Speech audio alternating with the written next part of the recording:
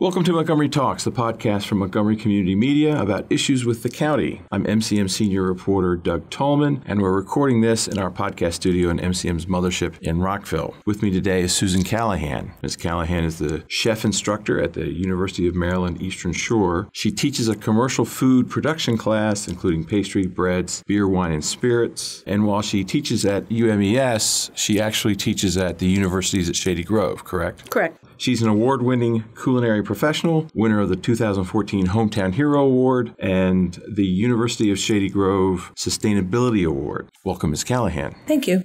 So, what are some of the most surprising locally produced products that Montgomery County has? The first thing that popped into my head is salad dressing. Wow. We have an awesome salad dressing maker here, Dress It Up Dressing, and see Sophia Maroon. It's delicious. It's sold in most farm markets. I've had the pleasure of knowing the product for about 4 years now and getting to watch the producer go from selling at the farmers markets to finding it in local small markets, and I just found out that she's now in Giant in 100 stores. And it's really delicious salad dressing. That's the first thing that I thought of. Okay, and it's made here, and is it bottled here? It's not bottled. Unfortunately, it's not bottled here, but it was, it was invented here. The owner is from here. The corporate office is here. She has to outsource the bottling. Okay, and the name of the dressing is what? Dress It Up Dressing. And it comes in a variety of flavors like you'd expect? Absolutely. My favorite is the blackberry, but she also has a red wine vinaigrette. She has a Caesar. She has a sesame tahini. I don't know all of them, but they're really, apple cider vinegar. It's really good. Oh, I'll have to look for that. That sounds good. So what else? I mean, can you find milk, cheese from Montgomery County? There's some cheeses. I buy, Firefly Farms. I actually brought the resource book with me if I have to do some research. There's some great goat cheese. I don't think there's anybody making cheeses. Cheese is really complicated, and there's a lot of laws that go into it. It has to be in a sterile environment because of the bacteria. So cheeses are harder, but soft cheeses are more available. Okay. And I'm a big fan of goat cheese. Me too. And of course, people have been talking a lot about beer in Montgomery County, particularly craft beer in Montgomery County. How important is beer to Montgomery County as far as a food that's been created here? Well, beer is actually growing faster than wine was. I mean, it's moving faster. It's getting more recognition. More women are drinking beer than beer used to be thought of as a guy's thing. But in teaching it, I used to teach the students, I'm going to find a beer that you like, even if it's some ridiculously sweet beer that most people wouldn't like a Belgian ale that has raspberries or peach in it. But there's a lot of great beer, and Denison's is coming up with some wonderful beer, as is Wardeka. Wardeka has really got some great beer, and it's a great environment to be in. And you're in Beer Central, this neighborhood, because there's True Respite is just down the road, and Saints Row is around the corner from them. So, well, I have to do a tour then. Yeah.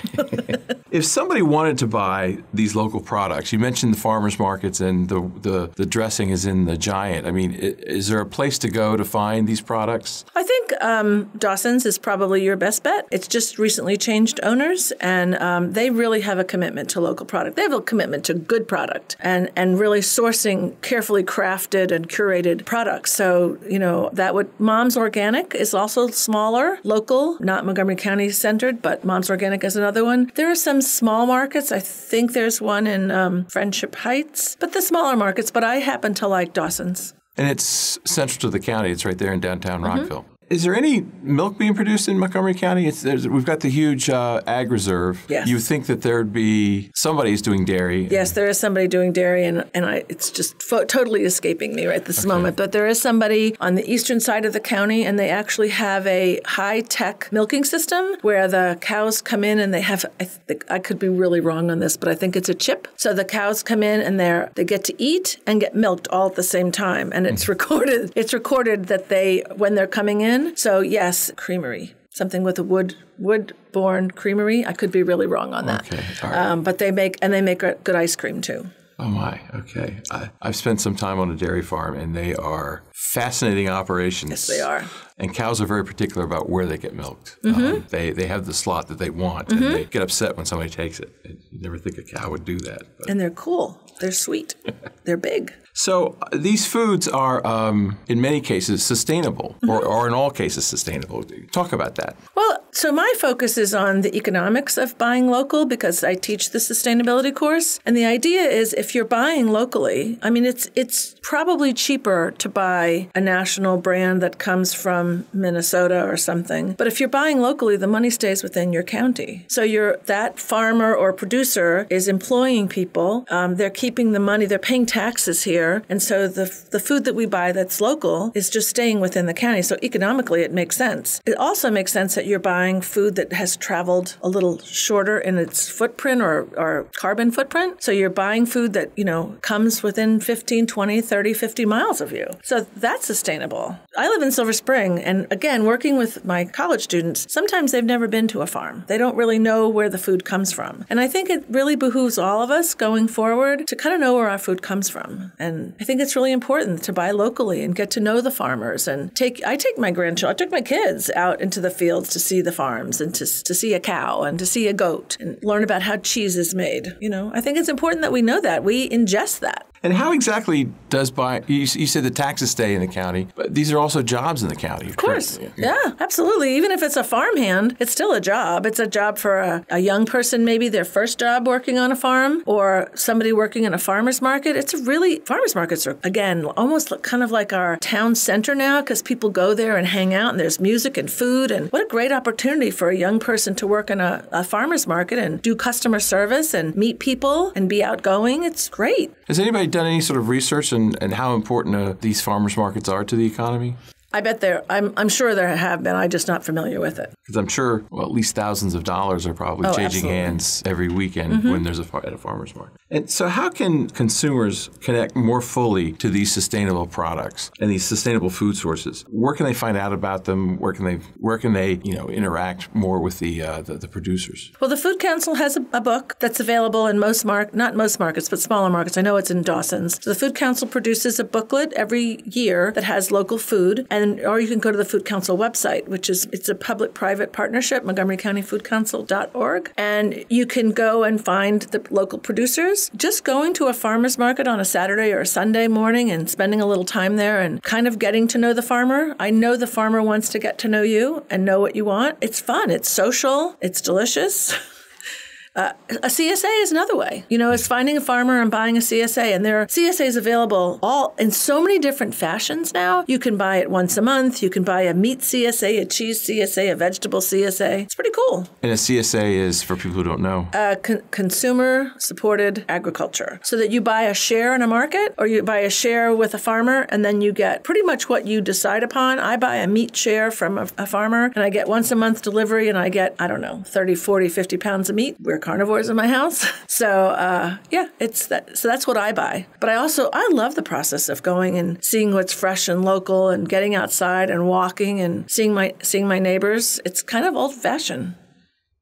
Old-fashioned, but it's somehow becoming new again. Absolutely. Yeah. So you also teach. I do. How do you use locally produced products in your classes? Well, about 5 or 6 years ago, I just decided that that's what I was going to do. I was buying the food for myself, and I just thought that in my little tiny platform of the University of Maryland Eastern Shore at Shady Grove, that when we did events, and we do about 7 to 9 of them a year, that I was going to source as locally as possible. I was going to buy everything, at least 30%, I was going to buy from Maryland. So I buy butter from Frederick. I have a source for the beef that I want, the beef and the lamb. I buy Chesapeake blue catfish, and I serve it at every event because I think it's important that people realize how tasty it is, but also that it's an invasive species in the Bay. I buy vegetables. I have a farmer who, if I want something, he literally grows it for me. If that's a small herb or something, he'll grow it for me. Or I'll call him up and say, okay, I'm doing this event on this day. What do you think you'll have available and how can I get it? So it's been relationship building. The school appreciates it. I encourage everybody to support the local farmers. The Department of Agriculture for the county once did farmer cards. They were about 50 little, kind of like baseball cards. So I would put them on every place setting. So get to know your farmer. And I just want people to realize that in our busy world, there are farms in Montgomery County and we should buy from them.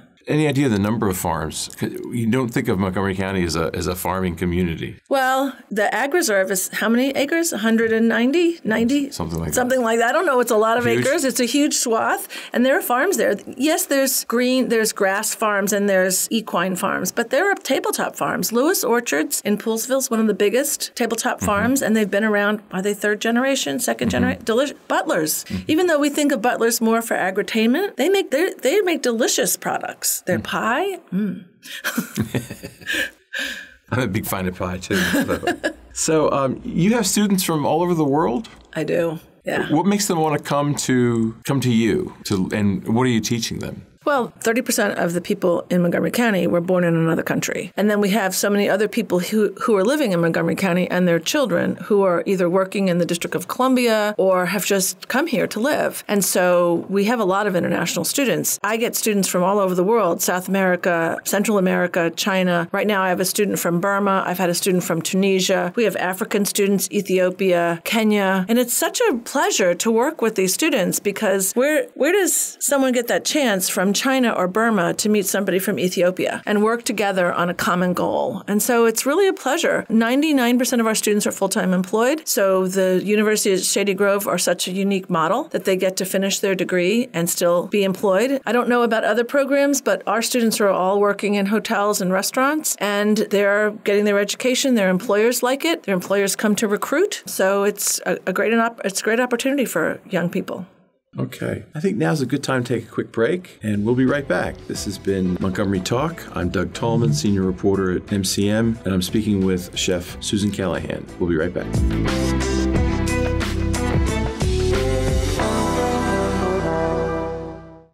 MCM, your community media center, is making Montgomery County a great place to live through programs like 21 This Week. Montgomery County's hardest-hitting political talk show keeps you up to date with the local political scene. Montgomery Community Media. Our middle name is Community.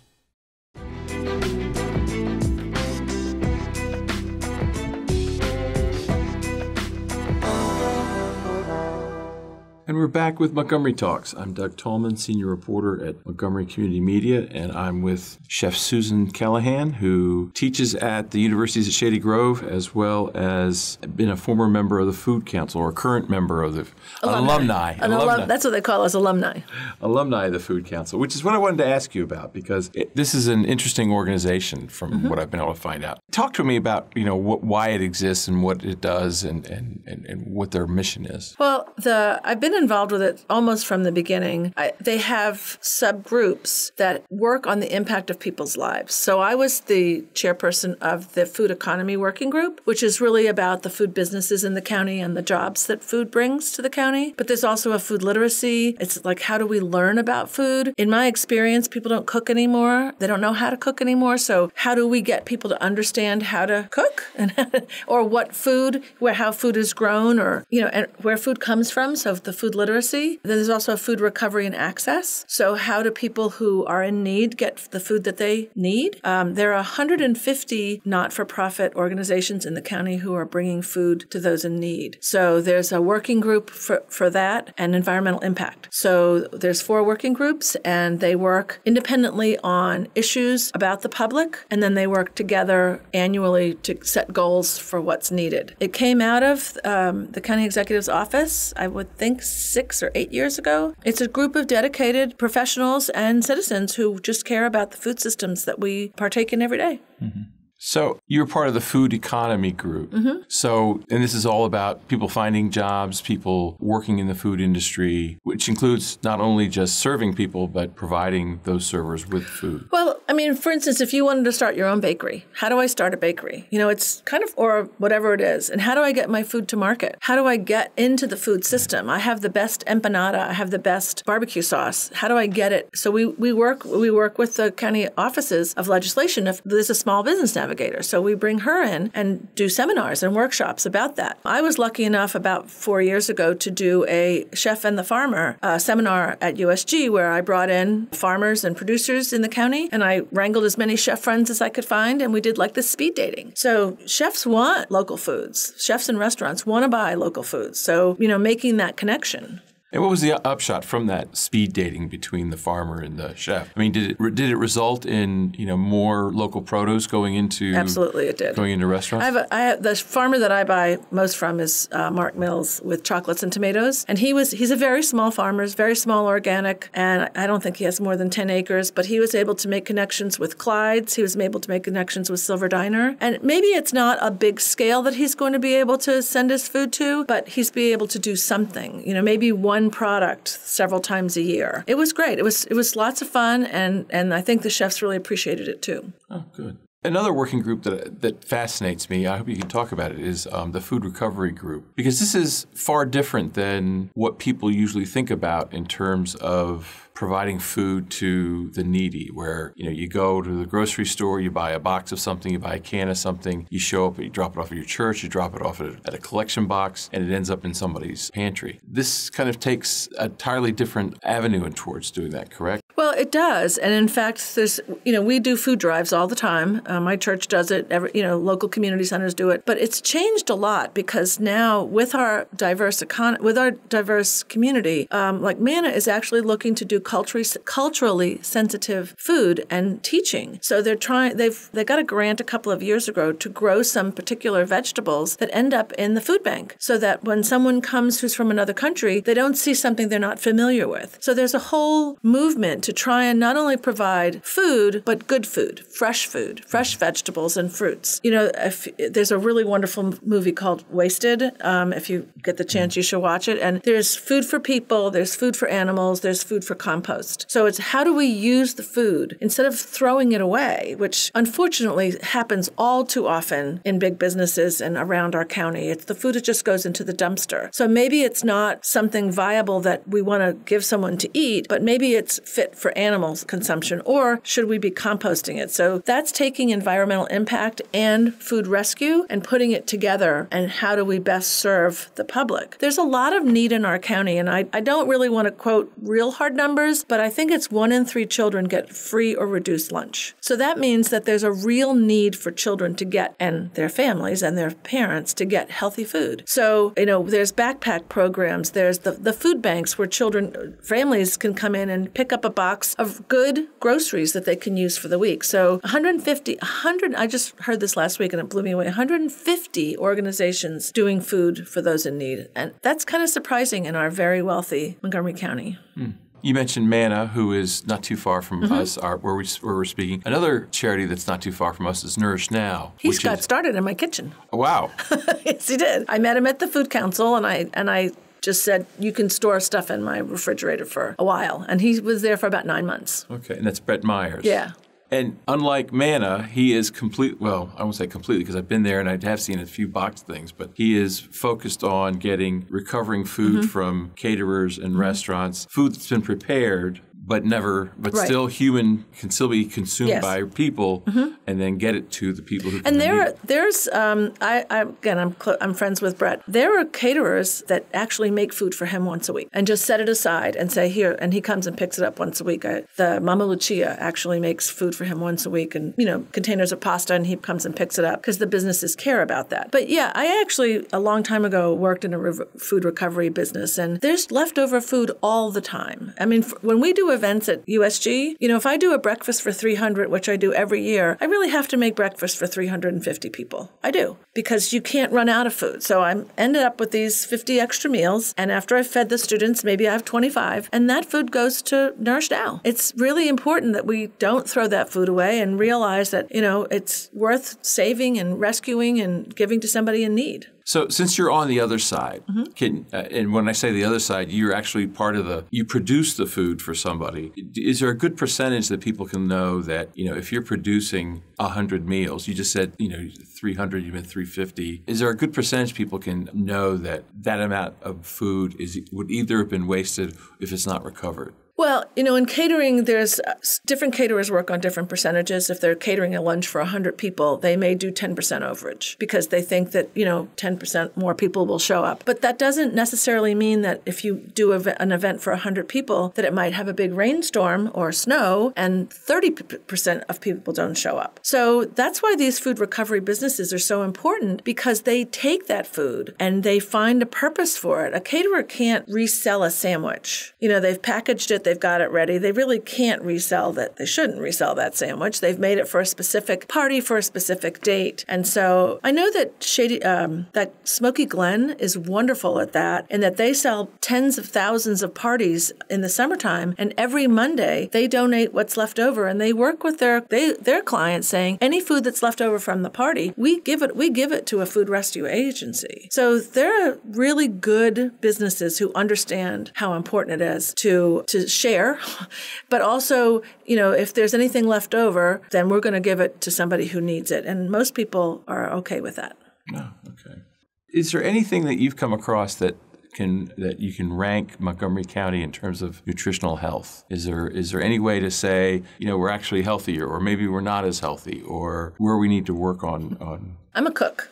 So I don't really know. I don't really know about that. Okay. I know that I like butter and dairy and cheese and meat and fresh foods. I think the availability of fresh vegetables and local foods are really prominent in our community. I don't think there's a food I know there's not a food desert in Montgomery County. So if that's a direct reflection on our health, yes. Do we need to do a better job of teaching people how to eat better? I think we do. And so I did a workshop for university women a year ago, and they wanted me to teach them how to prepare meals quickly for work nights. And I said what I always say, which is cook on Sunday and, remake it. But what I said was learn how to cook. So I think people should learn how to cook. I mean, I don't know how many meals are eaten out of the house every week. Do we eat breakfast out? Do we eat lunch out? Besides being a cost, learn how to cook. Learn how to cook the chicken on Sunday so that you can make chicken salad sandwiches during the week, or learn how to cook and you'll eat better food. That's all I can say is, butter is not my enemy. There's great food available if you know how to use it. And it's not hard. I'm not a rocket scientist. I'm a cook. I burn food. I'm sorry, you burn food? I burn food. That's what I tell students. Baking is a science. I teach baking. Cooking is burning. To a certain degree. It really is. Is there anything, based on the menus you create, though, is there anything that Montgomery County seems to be too fascinated with? Is there too much pasta? Is there too much fatty food? Is there not enough vegetables? Is there not enough fruit? No, I don't think so. I love grocery stores. I go to grocery stores all the time. I'm always fascinated by grocery stores when I travel. What fascinates me is, all of the meal replacements that we buy. So there's a whole aisle in the grocery stores for power bars or protein bars or whatever they are. That's not food. It is food. It's calories. It puts calories in the body. It gives you fuel, but it's not food. So I want to wrap this up with a question I've always wanted to ask a chef. Ooh. You've just come home from a hard day's work. You've got to feed your family. What is that meal? What is that go-to meal that you say, okay, fine, I'm not trying to be a celebrity chef tonight. All I want to do is put food on the table and get people nourished, and you can walk away happy. I tell people all the time that feeding your family is the hardest job in the whole world, and I cook for a living, so it is the hardest job in the world. So the idea, and I say this, is cook on Sunday or Saturday or one day of the week and make 2 or 3 things that you like that you can come home and put on the table. So in my house on Sunday, we roast chicken because my husband likes chicken. And so we roast 2 chickens, and that gives us at least 2 meals, sometimes 3. I will buy a whole side of salmon and roast the whole thing. And so we eat roasted salmon one night, and then I make salmon cakes. So they're pretty simple. Meatloaf, you can make meatloaf with turkey if you like it. I put a little turkey in my meatloaf, and then you can slice it and grill it the next day or eat it cold. But it's the simpler the better, and give yourself a break and go out to eat every now and then in a great local restaurant. It is hard. Feeding your family is the hardest thing. I don't have kids at home anymore, but I once had 4 boys, if you don't mind me indulging. One was a vegan, one was a weightlifter, one ate Jell-O. Cooking for all of those people is hard. It's hard. It's the hardest job you have. All right. Well, I think on that note, I think we should wrap it up. My name's Doug Tallman. I'm the senior reporter at Montgomery Community Media. I've been talking with Chef Susan Callahan about food in Montgomery County on Montgomery Talks, the podcast at MCM where we talk about Montgomery County issues. Our engineer today has been Mike Valentine. Our executive producer is Gaynell Evans. Come back next time when we'll be talking Montgomery on Montgomery Talks.